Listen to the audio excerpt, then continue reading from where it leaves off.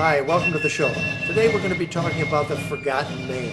And there are many definitions over the course of our history since the Depression about who is the forgotten man. But today we're going to be talking about the forgotten man as he exists today in America.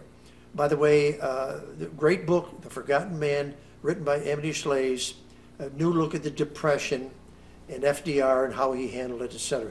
It's a must-read for American patriots.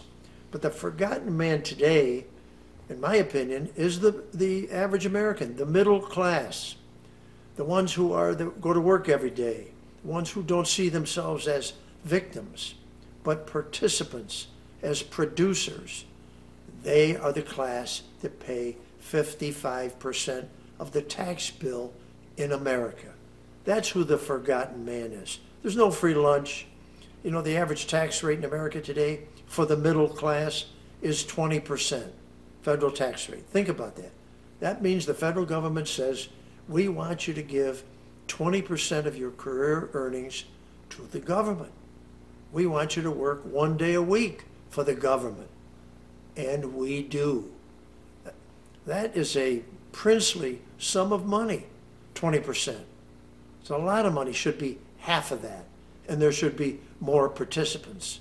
So that's who the forgotten man is. He's the guy that gets the bill. At the end of the day, he pays the lion's share of the trillions of dollars that the federal governments and the state governments want to spend and do spend every day.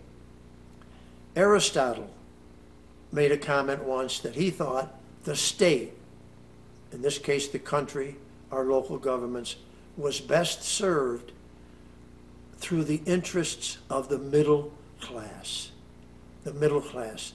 We are the bread and butter earners of America. America cannot succeed without the middle class. And the middle class today exists in this country and does not exist in most countries. So the middle class is the golden goose, for sure.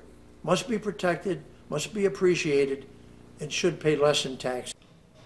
Thank you for watching. Click that bell, subscribe today to join the movement.